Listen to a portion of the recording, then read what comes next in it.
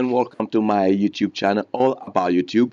And today I'm going to be talking about something that's very interesting because that's one of the questions that someone just asked me. How do I get started my own YouTube channel?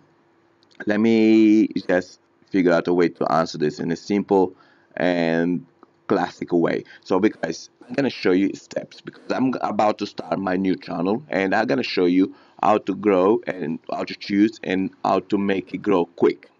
This is by using strategies of the other people that I already created few channels on the same line. For example, one of the channels I intend to start is like female sexual fantasies.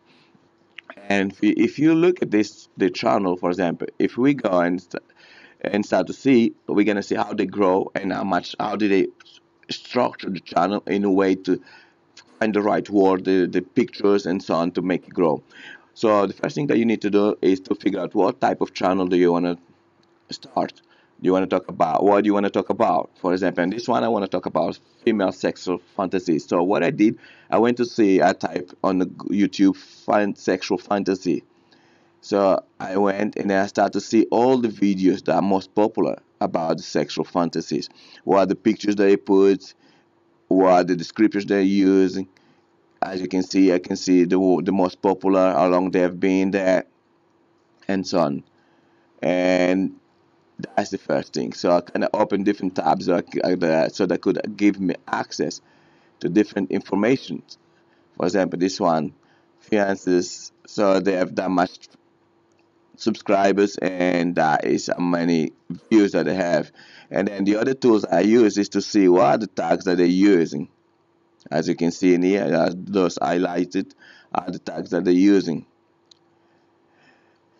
Same goes to this one. What are the tags that they're using? How they make a description for the video? Because that's something that's essential. How do you make a description for the video? So I went and checked out the most popular channel. So the tags that they use in the description. How they use in the description. So I can check, as you can see again, I went there and I checked out all the most popular videos.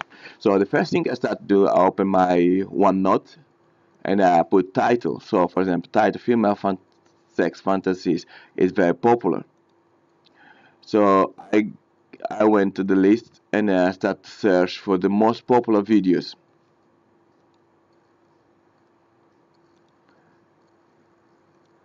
For example, if you see in here, female sex fantasies is very popular and there's quite a lot of views, millions. And there's other tags. And another thing that's interesting is first you're gonna check out the most popular videos, as you can see in here, and then you can steal the title that they're using. That's because, or if not, you can just copy the same style the way they create the title. Because by doing so, what it's gonna do is gonna help you. That's going to help you to figure out a better way to put this together. Because you're gonna put the title in a way that helps. So you go in here, you copy the most popular titles. For example, if I want to make simple titles, so as you can see, I copy the title, I go to my OneNote, and I copy all the titles. So I can see after how many views I have and so on. So and then after that, I know how I'm gonna create my videos because I already know the title, what to talk about, and then next things to do is the description. For example, I figured out that there's this same video that I kind of check. I like the structure that she used for description because if you see, she put the description of the video and then she put the tags again in here. If we look at the tags, she used those same tags on the description. So that means that if someone's going to be looking for the video, it's more likely to find out the videos quicker. So, and then descriptions is essential, and then the next one is the tag. So I go to the most popular videos and I grab the most popular tags that they have and I make a combination.